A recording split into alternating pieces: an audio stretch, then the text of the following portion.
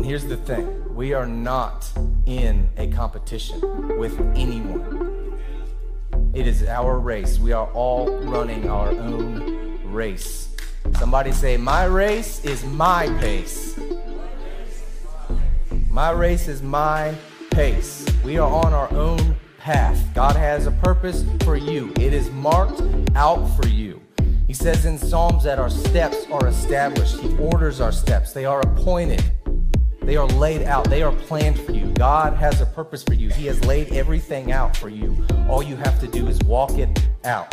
But you're running your own path. And when He is the strength to get through it. Because there's going to be times when your cardio runs out and you need a little more Christ. And that's when He carries you. When you feel like you can't run any further along and you're just too tired and you're falling to your knees, that's obviously the perfect place to pray, but you can continue crawling. And when you feel like you can't crawl anymore, He will carry you